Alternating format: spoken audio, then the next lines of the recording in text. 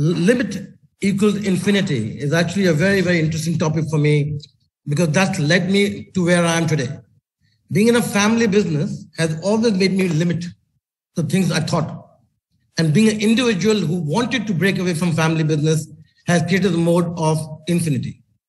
For me, Soch Badlo, Khudko Badlo, Duniya Badlo is a thought that came in the last few years as I grew my journey to think that if I can change that one thought in my head, can I be a better human being? And if I can be a better human being, then I can change the world. Like you said, the word that come into my mind is nazariya, whether it's limiting or it's limitless. The way I see life is based on Rumi's principle. You are not a drop in an ocean. You are an ocean in a drop. It all matters, it all things at what side you see it, half empty or half full.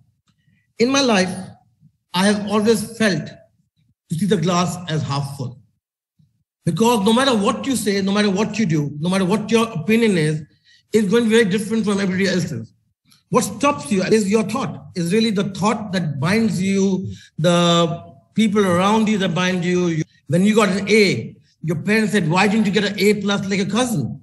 Or if you did this like a cousin, you'd get this. Or if you did that, you would get this. It's just a way of seeing things. In my life, I started at boarding at age 5. I was a boxer at age 6. I was undefeated till the age of 22. I became a national level boxer, but all against family pressures. In a business family, you expect to conform. You expect to do things that the way need to be done. For all of you here who have parents in business or you know people in business, they'll always tell you to do things one way. But what I want to say is, what I can think from my own example is that allow yourself to be. You know, school, I was a teacher, Mr. Batodia in Dun school, and he used to open the windows and he used to say, open the windows, let the weather come in. And at that time, I used to find it very funny. Why would you say weather? You could say air come in, let it say, you know, today as I look back, the weather is so apt, let the weather come in. You got to experience everything. You got to immerse yourself in it all. COVID happened. Overnight, we became live to Zoom. For me, when COVID happened, I was completely offline. And I was thinking to myself, how do I run a business within 24 hours to become online? And it is that limitless thought that got us to be what we are today. How many of you here felt that when COVID came, that life would stop? Nothing would move. How do you do things this way? How do you think do that way? But all I have to say to you, just believe in yourself. Figure the noises around you, figure the noises behind you, and go with just one principle. As long as I believe, I'll take that step forward. When I launched Colorbar Cosmetics, my father told me, you will fail. Because there's Revlon, there is Maybelline, there's Lakme, there's Lancome. And I said to him, Dad, that's the reason I'm got into the business, because I'll fail. Because if it's not challenging enough, it wasn't worth it. And today, 17 years later, I feel a sense of pride that we've been able to create a good global Indian brand. But that was only one principle. The principle was belief. As long as you believe, as long as you think you can do it, just do it. Today, you have many more opportunities than I ever had. You have the internet, you have friends, you have mobile phones. When I started working, there was no internet, there was no mobile phone. I remember my first computer was a Spectrum that you connected to TV and wrote on DOS platform. And my first laptop was 80 MB, Toshiba. Today, 80 MB is, you think is not even a small chip. But this is the opportunities lie in front of you.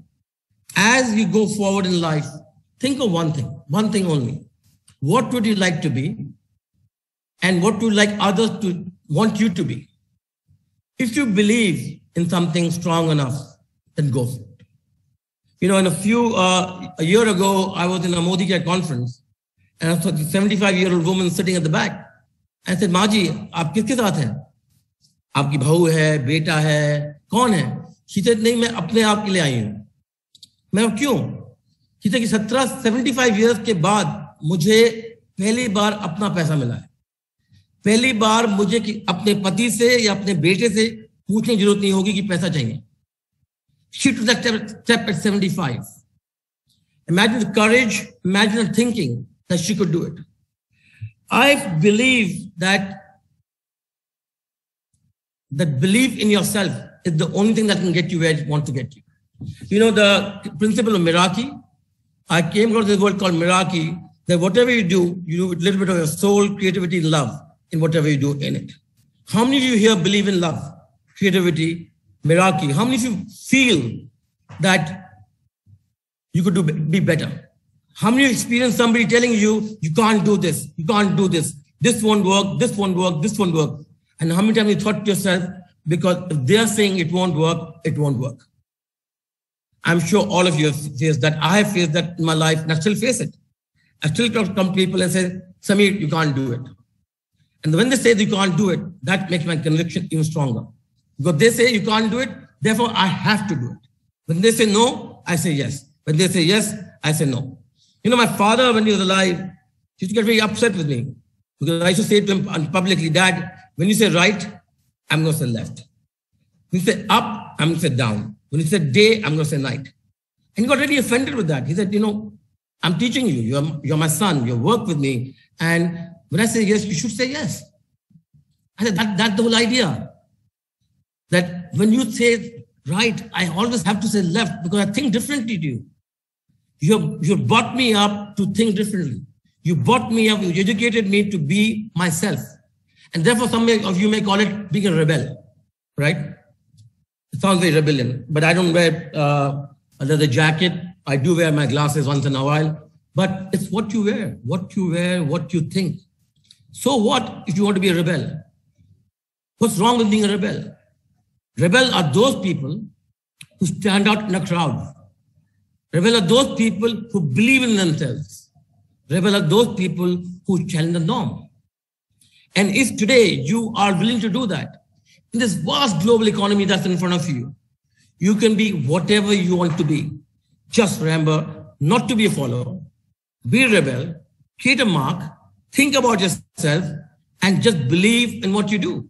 Make the glass half empty, half full, the way you see it, the way I see it. That every glass is half empty and every glass is half full. It is a nazariya, or the way you look at it. Some will say half empty, some will say half full. But I truly believe that as long as you see the both ends of it, you can reach where you want to reach. You know, my grandfather used to say when he was alive, that when you give your word, you have to fulfill it. And not many people believe in that when you give your word, you need to do it. I gave myself my own word that I'll succeed. I gave myself my own word that I will rise against anything that comes in my way. I have been beaten. I have fallen. I've been stripped of whatever I had. I've lost my work. I lost my companies. I lost my employees. I've been thrown out of my house. I've been brought back into my house. I've gone through it all. I have been a waiter, waiting on tables. In fact, my first rupee I earned was a waiter in an Indian restaurant in Australia. I have been a worker in a factory. I have flipped burgers in a restaurant. And I have also washed and mopped floors. So therefore, is it wrong? Is it just that belief that if you believe in it, go for it? If you believe in something, go for it. And no matter what you do, you'll succeed. I believed that when I wanted to do a new business, that I will do it against all limits. I will go against all tides. I'll go against only one wish that was here in my brain. So for those of you who think that life is tough, believe me, it is. Those who think is not going to happen, believe me, it will. For those who feel that you got to give a lot, believe me, you will. Just go for it. Just don't let anything come between you. Your Soch is your biggest culprit. The only thing that stops you is you. Not your neighbor, not your mother, not your sister, not your colleague, not your friend, not anybody, not even the dog on the street. The only thing that stops you is your Soch. The day you decide to change your Soch Badlo, Khudko Badlo, Duniya Badlo.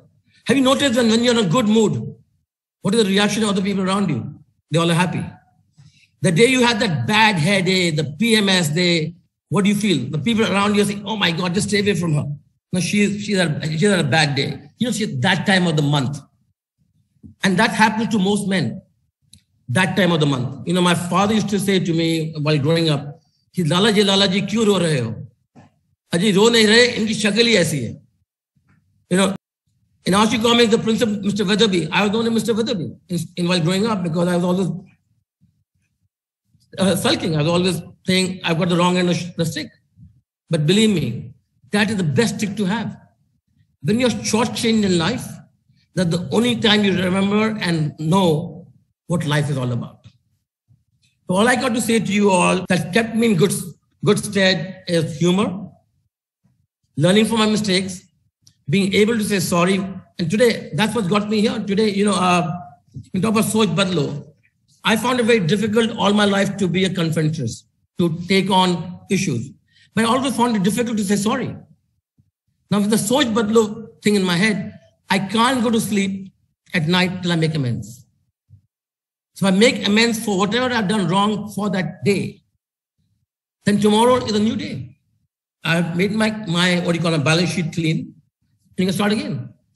So open the windows, let the weather come in, and no matter what anybody says, don't let them stop you. Because the weather is stronger and more powerful than the wind. My name is Samir, means the wind. I was born 2 months early. I was 2.5 pound baby, 2 months early. I have always been running and I'm still running. I want to say one thing to you, that if life gives you lemons, don't make lemonade, make a margarita.